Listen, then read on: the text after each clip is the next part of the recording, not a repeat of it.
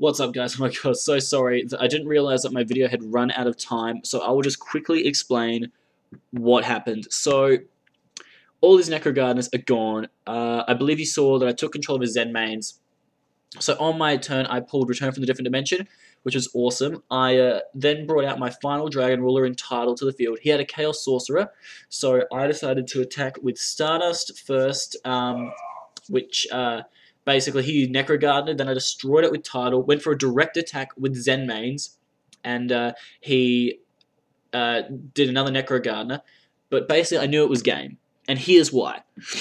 Okay, so Stardust Dragon will negate a Judgment Dragon's effect. If Judgment Dragon comes to the field, there's only one way, realistically, that Judgment Dragon's going to be able to stop me.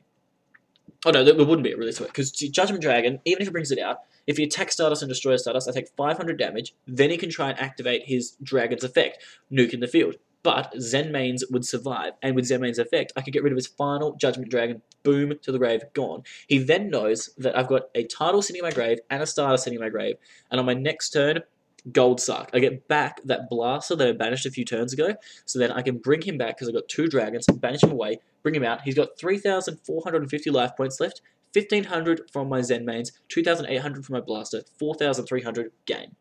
So it doesn't matter what that card is, he used his Dark Hole, Stardust would have negated his Dark Hole, it was a Blackluster Soldier Envoy at the beginning.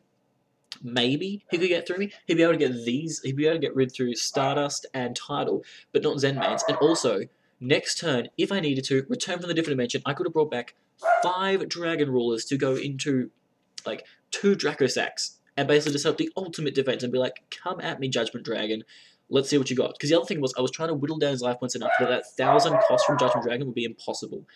So this was a really good duel for Assault Modes. I am amazed that I won. I thought I was under a lot of pressure early, but this shows just how strong this deck is, even against the best duelists. I mean, this guy was ranked, okay, so I'm 1,563. He was like 7,463. Like, it was a crazy duel, and this just shows just how strong this deck can be in, you know, I reckon this deck could go top tier. If people know how to use it. I mean, I was sitting on just one Assault mode, and I got it like halfway through the duel, and I still was able to pull off big plays because you got your Big Eye, Stardust, other like synchros you can go into.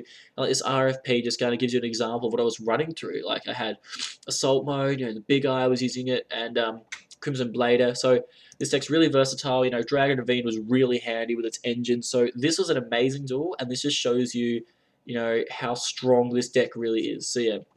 Please subscribe to my channel because I really want to show you guys more duels like this because it's just amazing. So if you have any suggestions for maybe cards that I should add to the deck, because I mean you've seen the deck profile probably, it's on my site anyway. But yeah, just any advice is always welcome. So yeah, ClayDragon29, signing.